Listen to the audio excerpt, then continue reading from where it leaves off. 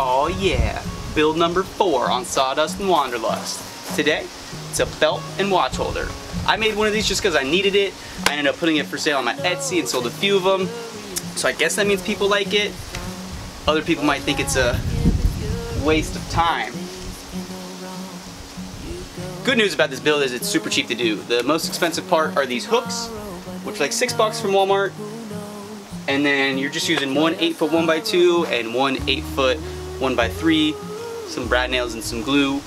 And then you can hang it whichever way you want. You can either do sawtooth hangers on the back or D-rings. I like D-rings a little bit better, but it's fun. Let's do it, okay? Let's just build it, dude. Let's build it. You can't control, we fly, try so hard to get there, and we might be lost but not forever.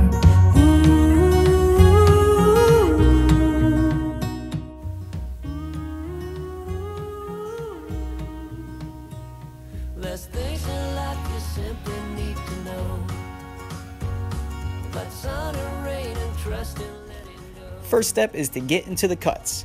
Your 1x3 you're cutting at around 31 inches, and then the 1x2 you're going to have 7 cuts. One cut is going to be at 12 inches, and you're going to have 6 cuts at 7 inches.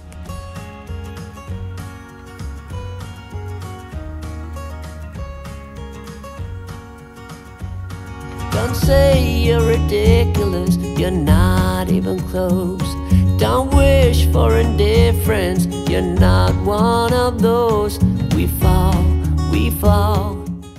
For sanding, I did this by hand, just did it with some 120 grit sandpaper. The main goal is just to take off any rough edges or any sharp edges or splinters, so that way when you're handling it, you don't get any splinters. And also when you're putting your watches on there, you're not going to damage the wristbands on the watch. There's things in life you simply need to know, but sun and rain and trust in letting go. It takes a bit of suffering, sleepless nights and wandering. After you sand, get to staining. I'm making a few of these because I'm going to be selling these on my Etsy, and it's always easier and more time efficient to batch these out if you're making stuff to sell. So if you're making one for yourself, obviously just go ahead and do one. But if you pick up just one extra 1x2, you can make 3 of these. So if you want to make one for yourself and sell some, you can make a little extra money on the side. Trust in letting go.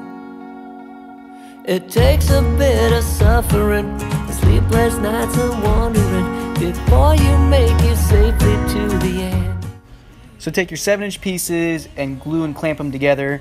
Be careful about how much glue you use because you don't want over squeeze like this, but if you do, just take a damp rag and wipe it over and that'll get rid of that.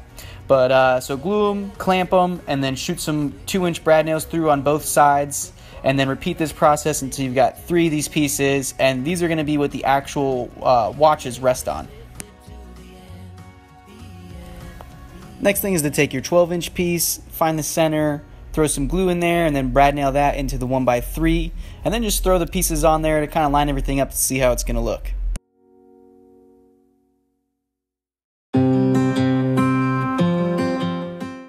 Once you get that 12-inch piece locked in, it's time to mess with the 7-inch pieces. You're going to want to take them, line them up, throw some glue and some brad nails in those as well.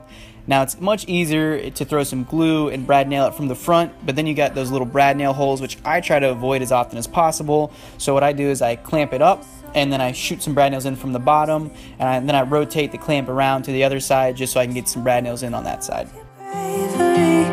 Your wit and audacity of coming over and letting go of it all. Please move close to me. You love differently, so move. After you've got all the wood put together, it's time to put in the hanging accessories. I'm using D-rings, and it's easier to put these in before I put the hooks on for the belts. That way I can lay the piece down flat and screw it in properly.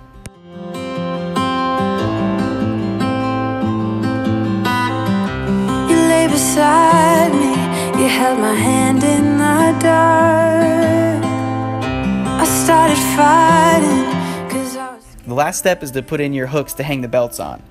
For these, I've got 5 of them, and there's going to be 5-inch spacing between each one. So from the end of the watch holder, I've got them at 5 inches, 10 inches, 15 inches, 20, and 25.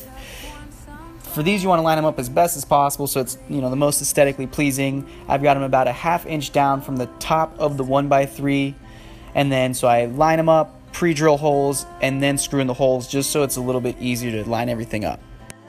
So close to me, love me differently. Thanks for tuning in. I really love doing this stuff. I hope you guys are enjoying the videos. Go ahead and like and subscribe. It would mean a lot to me, letting YouTube know that, you know, I'm not doing a terrible job. I mean, I probably should have more subscribers. I haven't showed any dead bodies or tased any rats, and that really seems like major key nowadays for a successful YouTube campaign. So if I don't mess that up now, I guess I'll just Sawdust Dave signing out.